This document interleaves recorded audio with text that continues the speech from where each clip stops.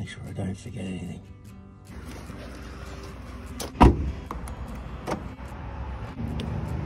Into Tafe today, Meadowbank Tafe, which means training it. Not as dark as I thought it was going to be. Pitch black when I had to wake up. My biggest worry is forgetting something.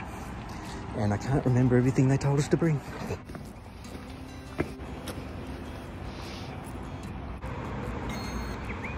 Remember those things?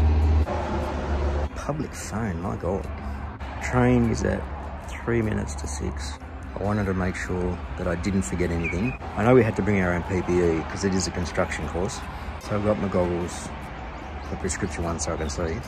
Hearing protection, dust mask, which I've got to put together. RZ mask, regular mask when we get onto the train. High-vis vest, steel cap boots, gloves. Can't remember if I needed the gloves for this one or the bricklaying one, which is later. I also grabbed the hard hat. I don't know if we need the hard hat. But I didn't want to muck around trying to find the paperwork this morning to say, here's what you need to bring. Laptop in case I need the work. Plus I can also do work on the train. But I forgot the dongle for my flash drive because it's USB-C. And that's sitting in my glasses case and I wasn't going to bring my proper glasses. I just thought I'd bring the cheaper reader's back brace just in case. I remembered the dongle when I got it up the street and I went, oh, I'm not turning around. Not as cold as I thought it would be too. Complete cloud cover, so it's probably kept a bit of the warmth in.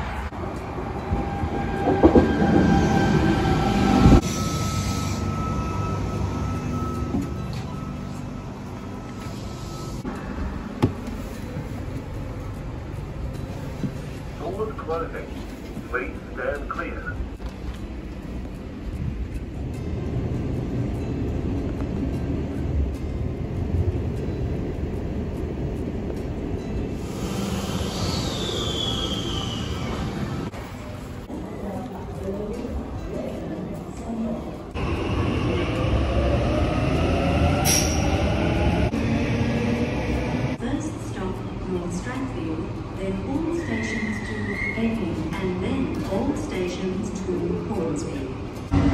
Taking the Hornsby line on the Stratfield.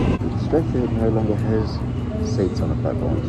And I remember catching the train here ages ago, like for high school. Ramps down to the underside of the station used to be tiled because they were like a nice old train station, I think. But they got very slippery and they were wet. And I've noticed now it's that soft fall rubber all the way down, so it's softer to walk up, but it also means that you're not going to slip. Water runs off it into drains down the side and you get more grip on it. It looked weird when I first saw it, but I kind of understand why. Bit of a correction. There's the stations are having those things.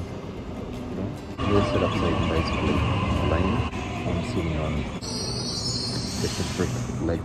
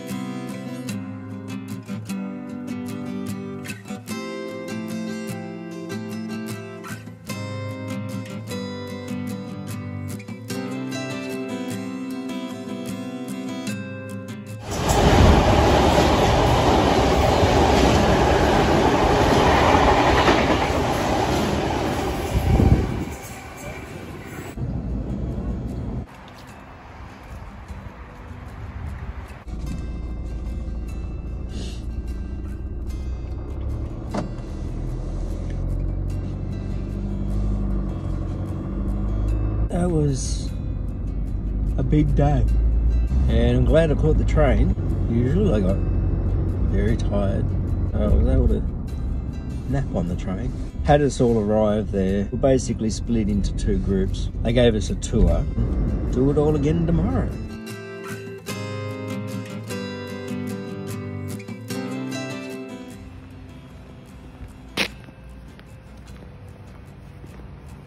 Let's do it all again, shall we?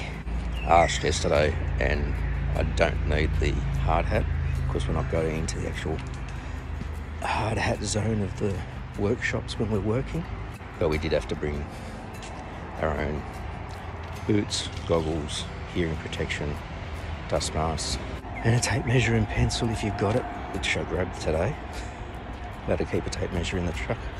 Yesterday I did the tiling exercises, and today is going to be the doors and windows exercises.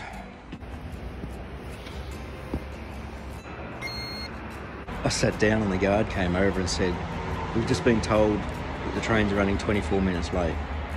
And I went, crap, and that's going to get to the Tafe after I'm supposed to be there, like to the train station down there. I got on maps and tried to see if it'd be quicker for me to drive down now. I was just about to stand up and go get in the car and maybe drive down. Then she came around the corner again and goes, "Apparently it's at the next station up, so it's on time." That's good. Glad I didn't have to drive, because at the end of the day I'm exhausted and I didn't want to be driving home exhausted. Snoozed on the train yesterday coming back.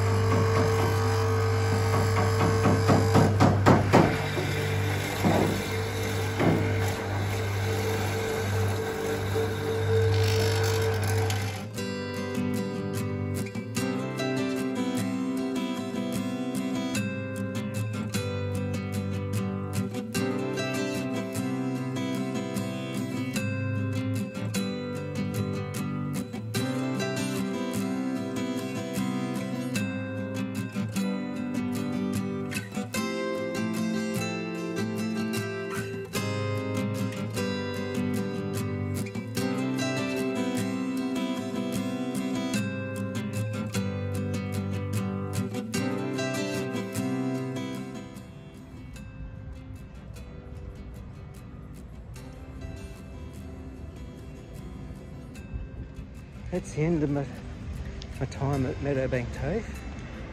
It's been interesting seeing the two different parts, like the older buildings where we did the tiling and the big brand new building where we did the carpentry. A massive big building, excellent facility.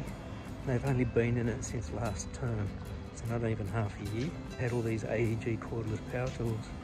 And I asked them if they thought they were any good, or did they just get like a sponsorship? And they said, no one steals them. No one steals the batteries. They said like, they've been all right. They said they had a few Bosch things burn out, which I've had too. But they said as soon as they've got Makita gear in, they all go missing. And they said, and especially batteries, because batteries cost like 150 bucks each. They'd get in the whole stack of Makita gear and batteries, and the batteries would go missing.